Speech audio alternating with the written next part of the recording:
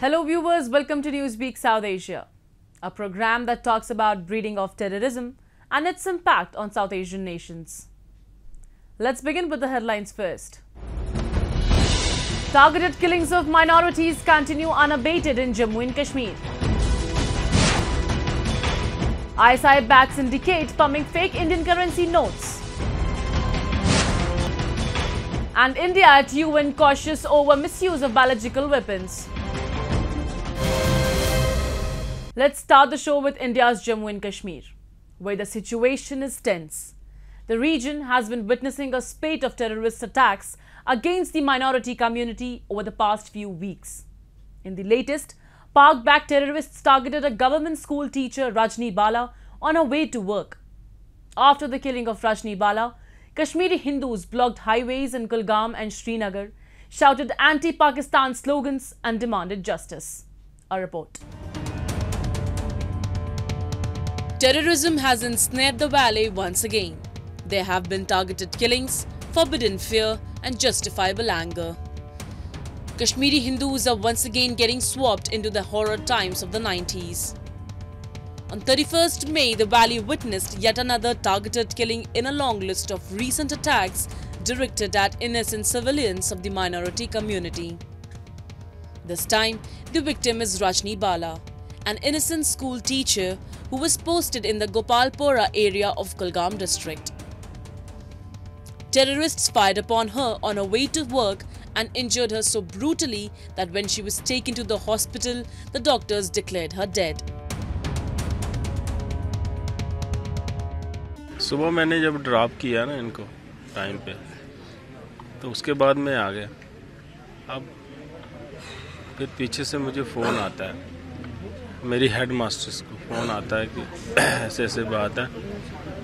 अब क्या फ़ोन आया उसको, उसने मुझे बताया नहीं। उसने कहा राजकुमार अपनी गाड़ी निकालो फटाफट, मेरी गुड़िया बीमार होगी। उसने कहा मुझे, मैंने फटाफट गाड़ी निकाली। गाड़ी भी दूर ही लगती है वहाँ दरिया पार करके। उसके मैंने फटाफट गाड़ी को टर्न किया, बैठे 3-4 टीचर बैठ के सारे 4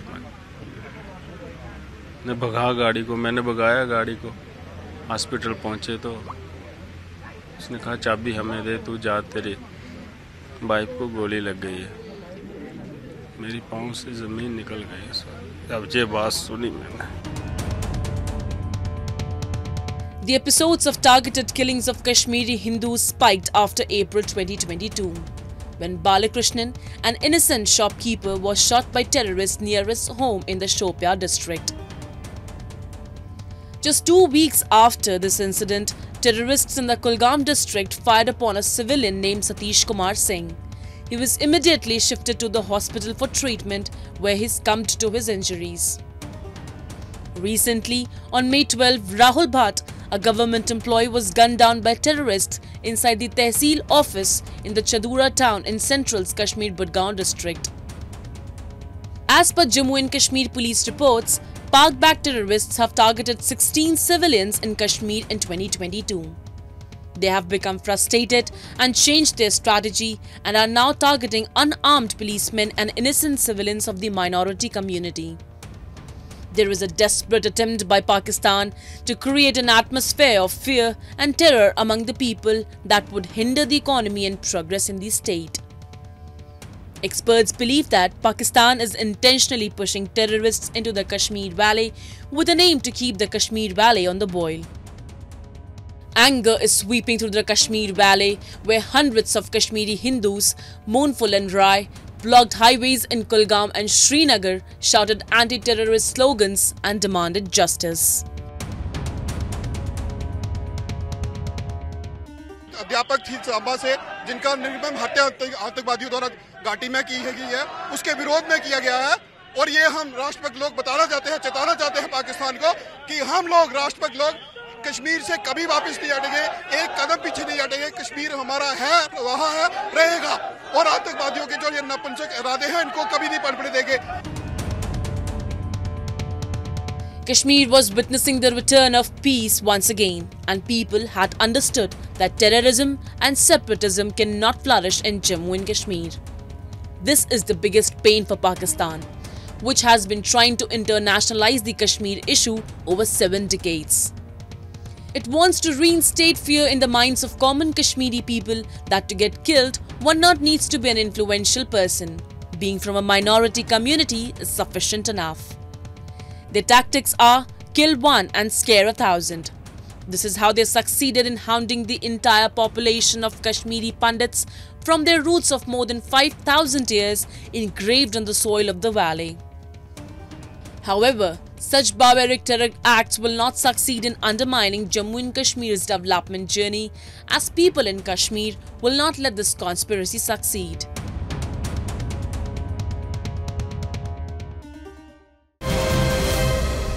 Pakistan's notorious intelligence agency ISI had been running the fake Indian currency racket for several years from Karachi.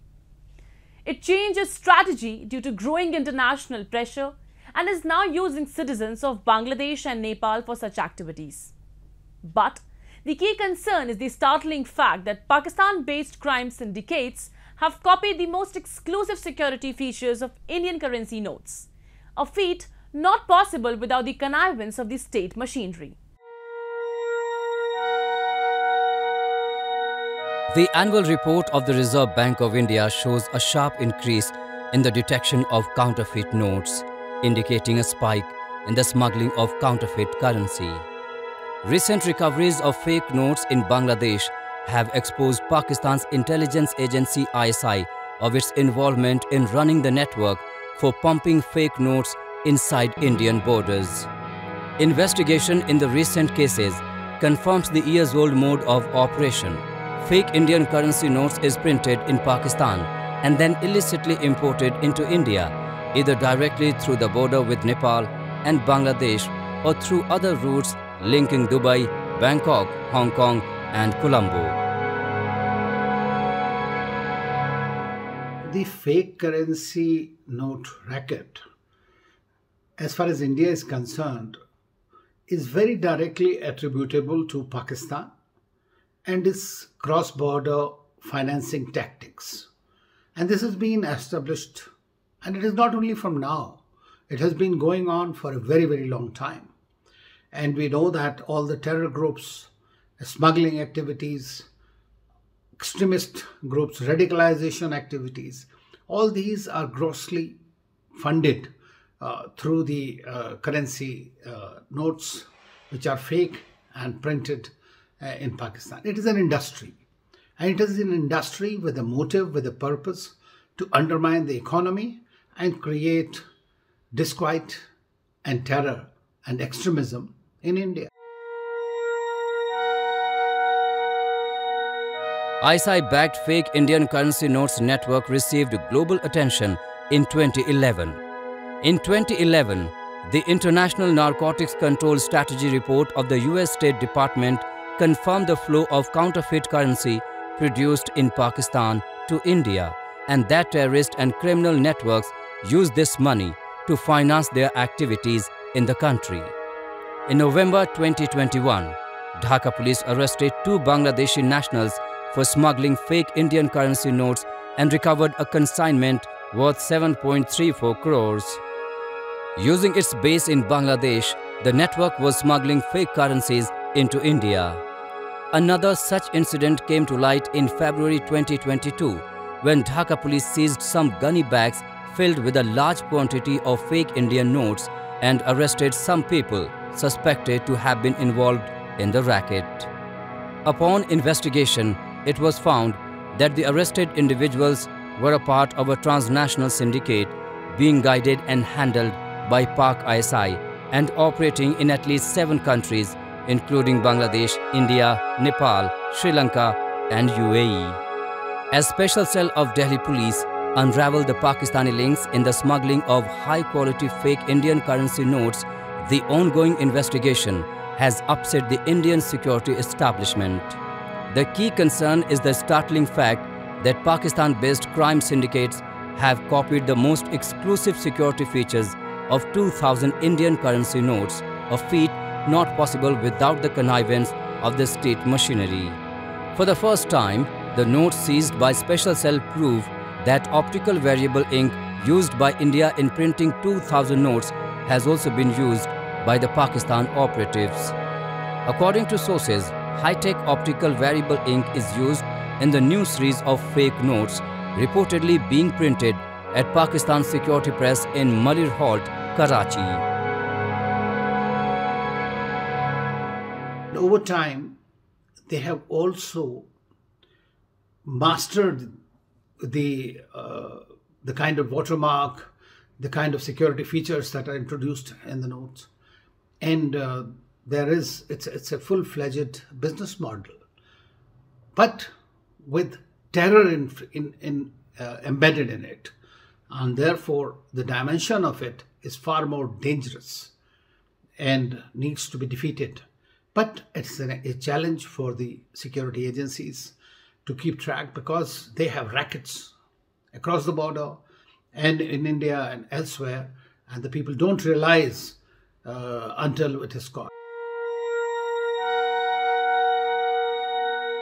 Till 6 months back, fake notes printed in Pakistan covered only watermark, portrait of Mahatma Gandhi, Ashoka pillars, and common security features. The latest fake currency notes have all the high-tech security features. Although there has been excellent cooperation between security agencies of the two countries to check the influx of fake Indian currency notes into India, security agencies have to take various other steps in order to eradicate this menace.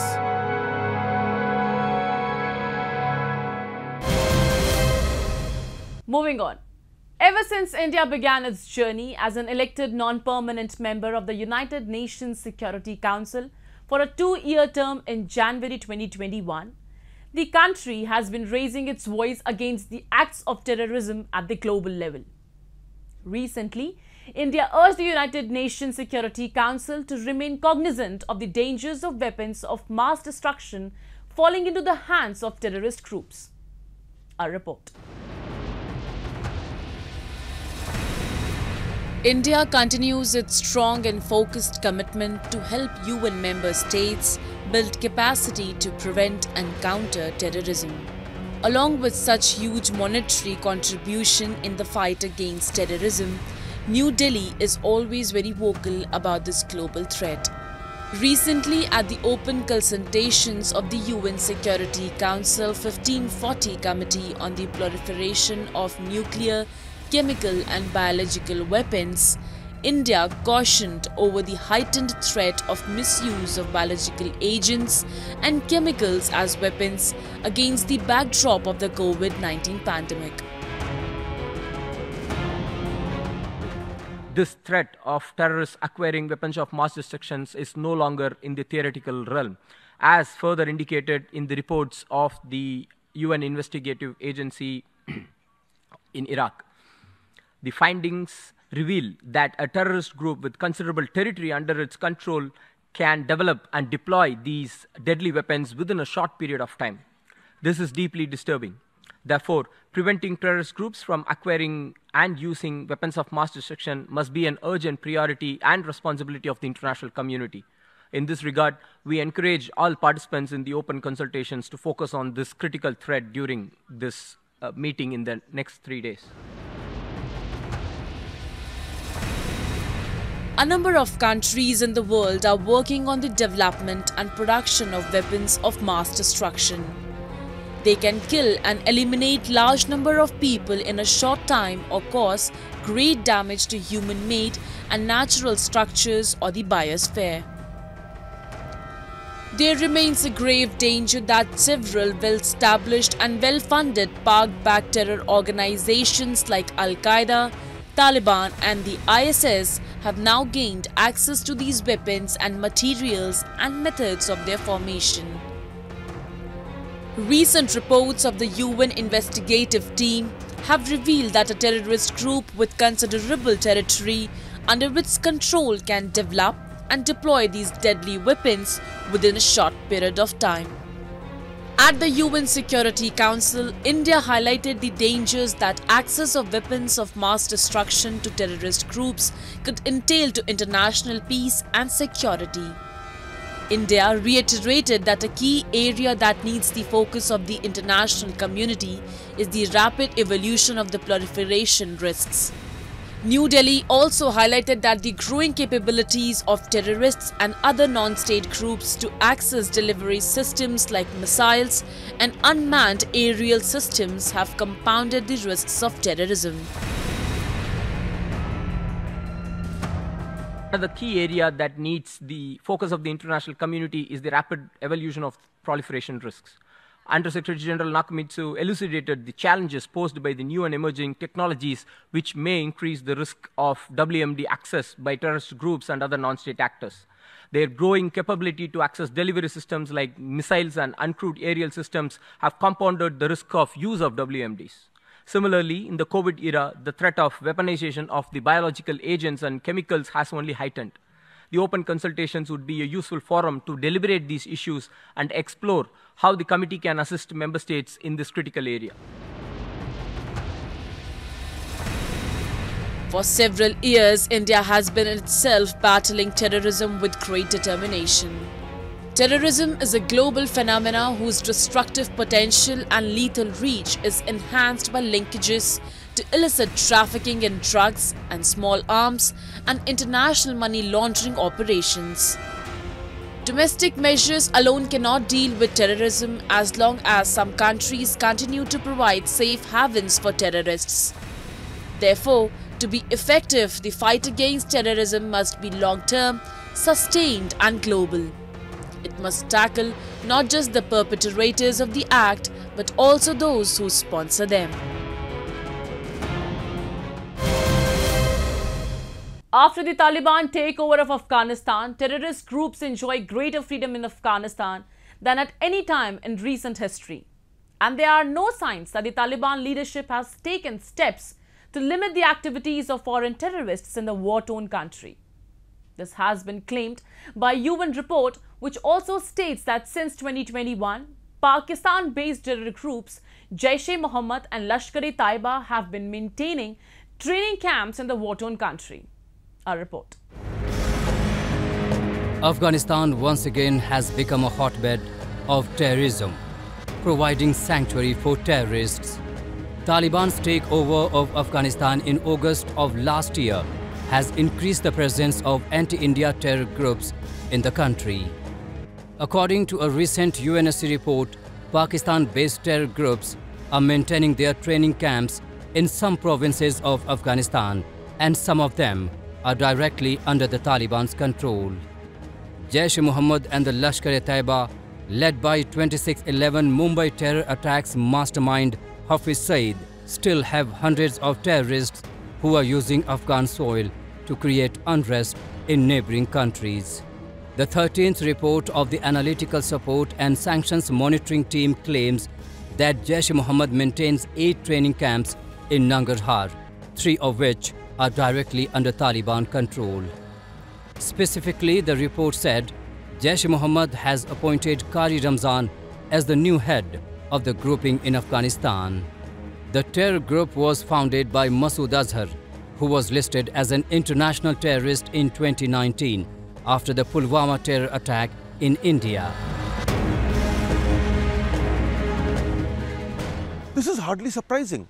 I mean, after all, if you have taken the help of Pakistan to come to power, Pakistan provided you sanctuary for 2 long decades, enabled your strategizing, enabled you to take over that particular country, then as a pleasing quid pro quo, you also have to help terrorist groups supported by Pakistan.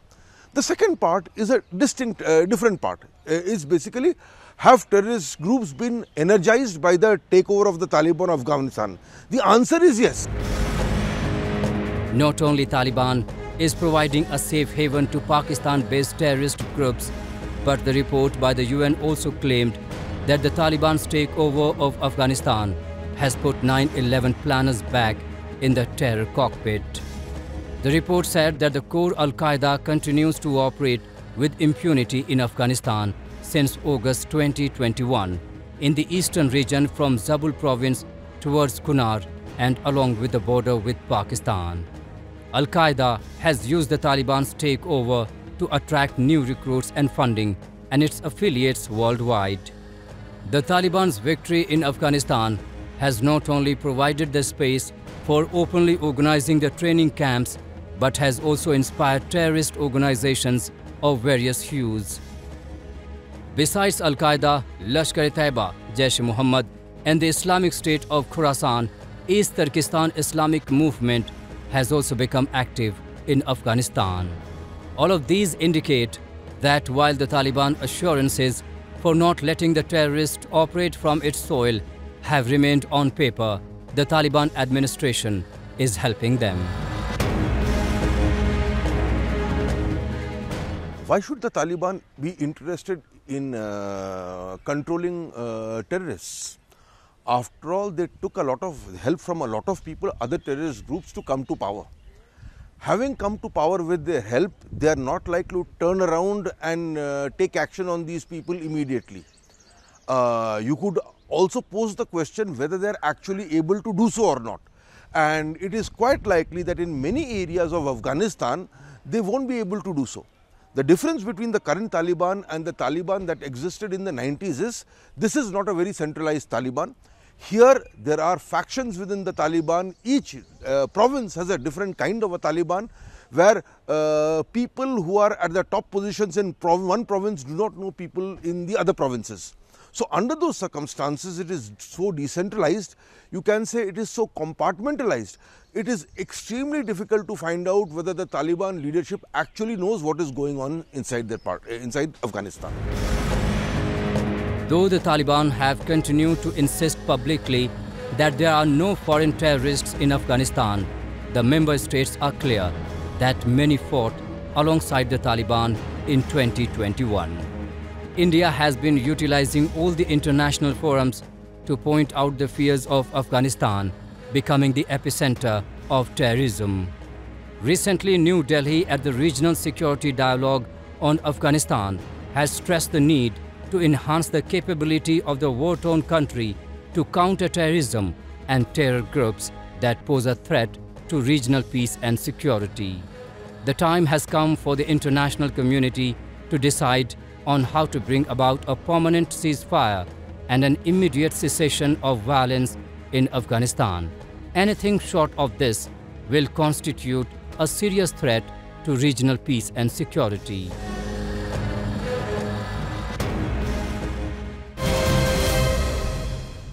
And with that, we come to the end of this edition of Newsweek South Asia. We will be back next week with more news, views and analysis from the subcontinent. Meanwhile, do keep writing to us at nwsa@anin.com. This is Shivangi Mishra signing off on the behalf of the entire production team of Newsweek South Asia. Goodbye and take care.